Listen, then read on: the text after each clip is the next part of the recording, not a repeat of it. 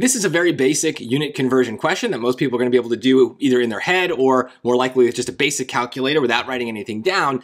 But I think it's a good habit to write this kind of stuff down because as they get harder, the SAT will count on you kind of doing the wrong arithmetic with the numbers that they give you. And setting this up, since there's only 2 units, is very easy. We're just making 2 fractions and setting them equal to each other. So in this case, the special camera is there. Okay, the camera is at a depth of 39 fathoms. What is the camera's depth in feet? So I'd say, okay, I don't know the feet, but I do know that 39 fathoms is kind of the equivalent to that.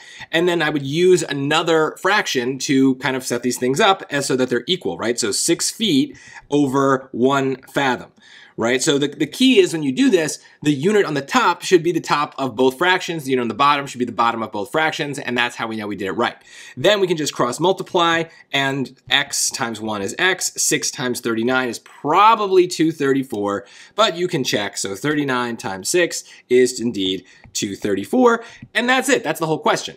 But the reason I'm making a big deal about it is, you know, they get harder. And so if we had bad habits and we end up doing the wrong arithmetic because we're doing it in our head, we might end up with a choice like D, 7. Because if we did 39 divided by 6, that's 6.5.